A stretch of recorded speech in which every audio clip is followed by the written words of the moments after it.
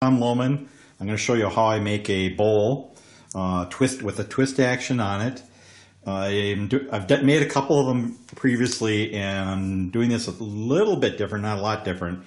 You can notice that I have these boards that are around 3 inches high here, and the plan is to get multiple rings out of this before I'm done.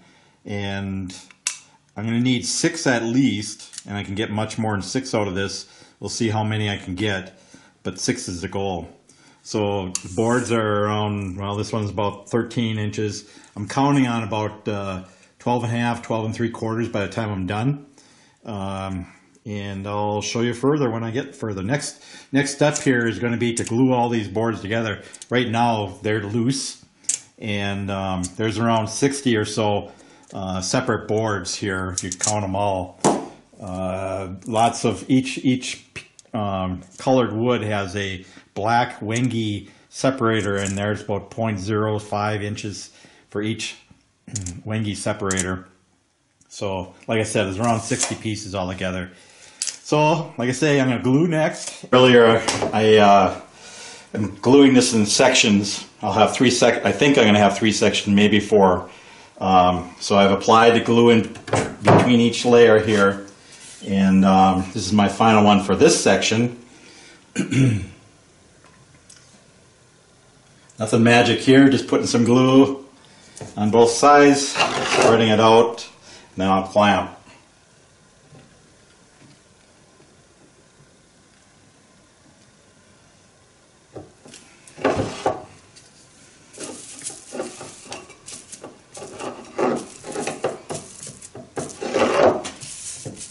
See, I don't have overabundance of glue in there, but it's spread out pretty nicely. Make sure it covers all areas. So that's it for gluing there. Now I'll clamp her up. Make sure that it's nice and tight clamps.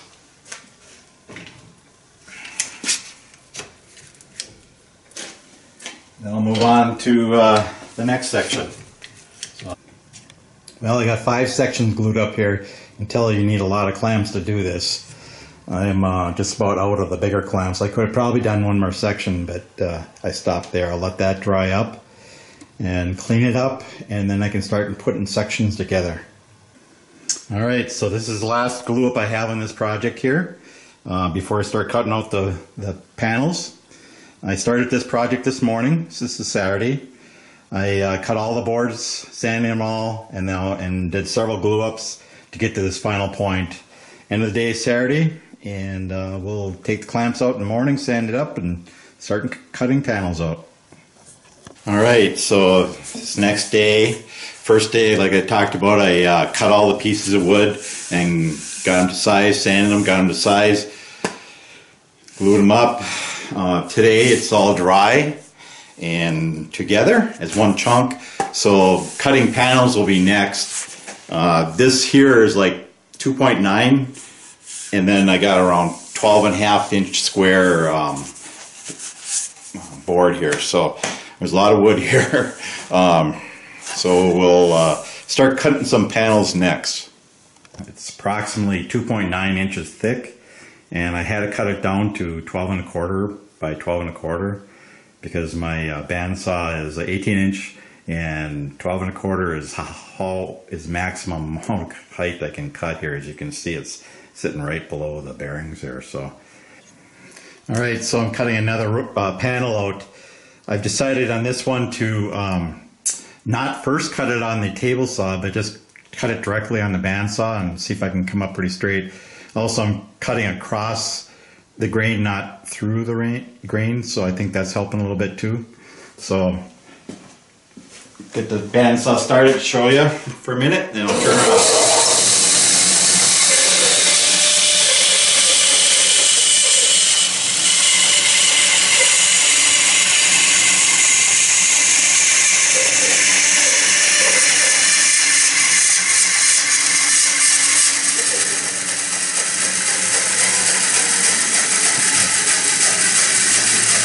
So it isn't fast cutting, that's for sure. but it seems to be cutting pretty straight.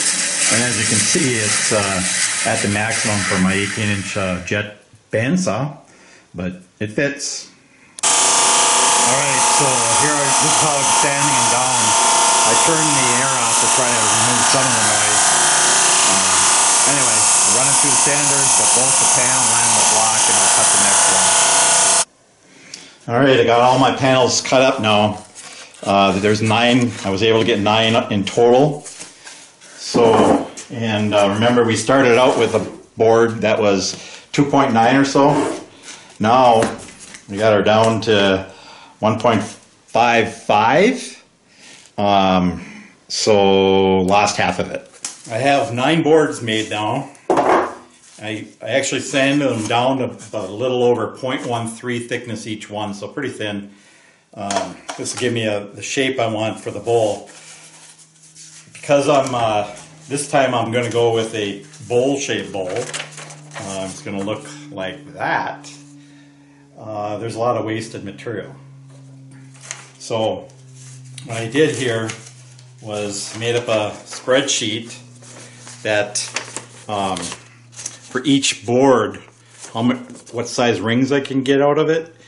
You know, when I do a straight line using the stack lamination, it very little waste. With this, though, because the rings are expanding quickly at the bottom and hardly anything at the top, you need more boards to cut your rings out. So, so anyway, I've gone through and figured out the ring sizes.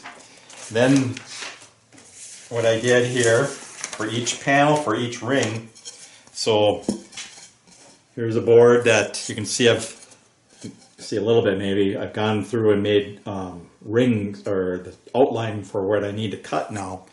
So what I did here is each ring I've numbered them, and then some of them, like this one here, there's a spare in the middle, so maybe I'll get another bowl out of it. I'm not sure. We'll see if there's enough left over to do something like that. So anyway, I got 9 of these. I got all my rings. I'm going to end up with, if my plan works, with a total of 36 rings. I put a traditional closed segment base on this thing, and I might put a closed segment top on it. We'll see when we get here. But first I want to put them together. So what I'm going to do here is I'll drill a little hole on the ring that I want to cut off first, and then I'll use my jigsaw to cut that out. I'll show you how I get started on jigsaw, and I won't bore you with cutting out the rings, but basically that's what we're going to do next, is drill a hole and cut them out on the scroll saw meant. So,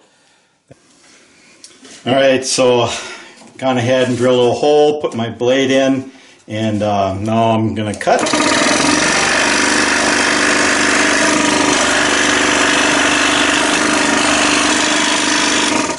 Okay, got that ring. The first, I think, is 5 of them. What I'm going to do is I'm going to glue them as a whole here. So then once I do the lathing, I'll just dig into it and clear out what I want to get rid of. So what I'll be doing here, I haven't totally figured out how much of a twist I'm going to have. I'll show you what I'm talking about here. So there's with no twist on it. So now I'm going to twist it. And by how much?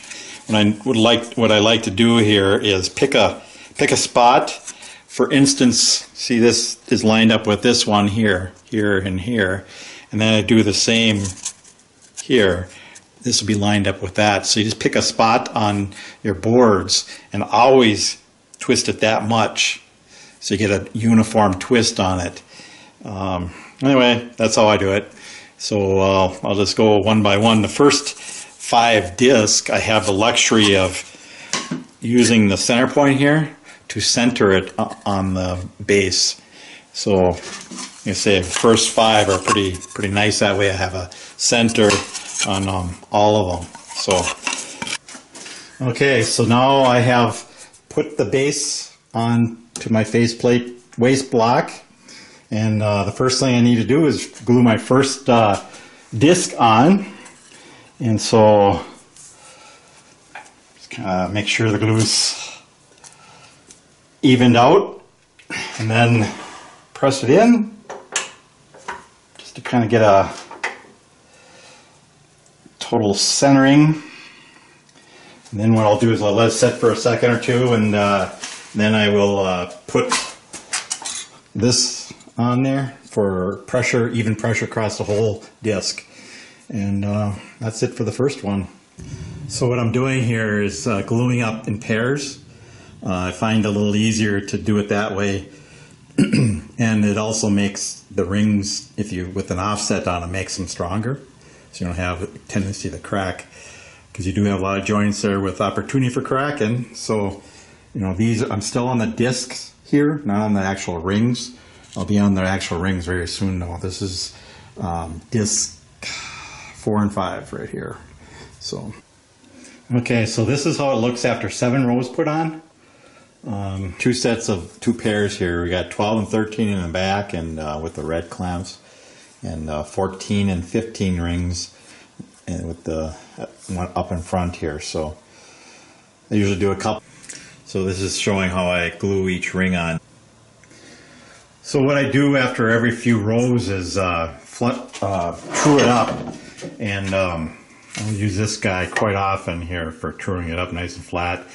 Then I run sandpaper across it, and obviously you see I've been using this, and these probably replaced at this point. That bloodwood really fills in the cracks, and the sandpaper doesn't last that long. So I just go flat against it like that when it's running. And so this last pair of rings here, what I did is I started going the other way.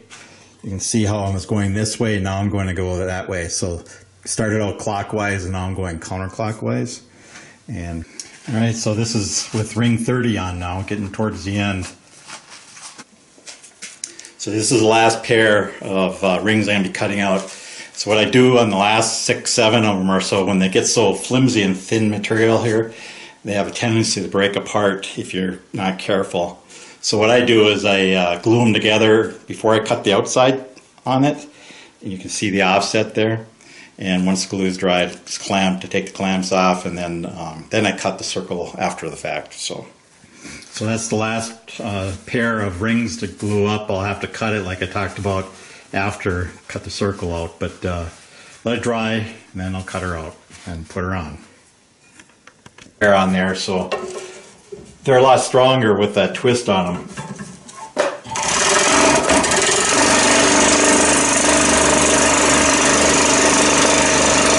All right, so got all the rings cut out and put in.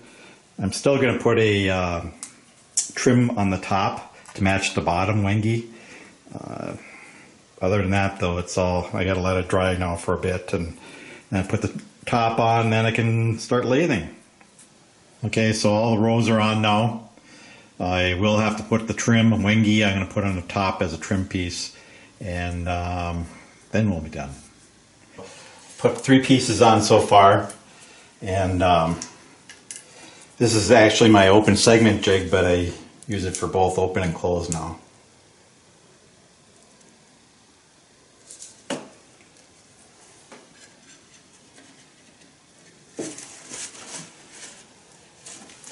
Putting 48 segments around the ring here for a trim piece. I had this wood cut for a different open segment project, so just using it for the top, seeing as I already had it all cut up and made, so it's pretty easy.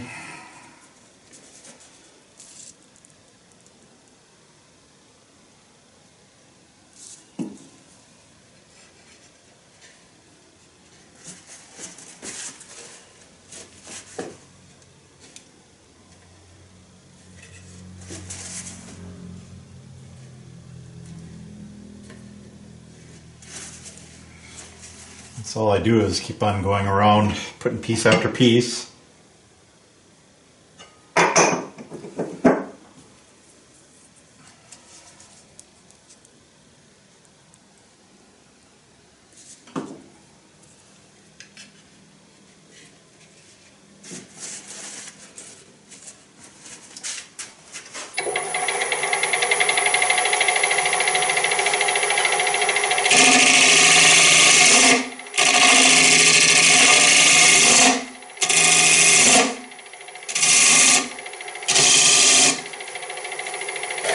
type of bowl, you got a lot of sanding to do. I've lathed it, now I'm sanding.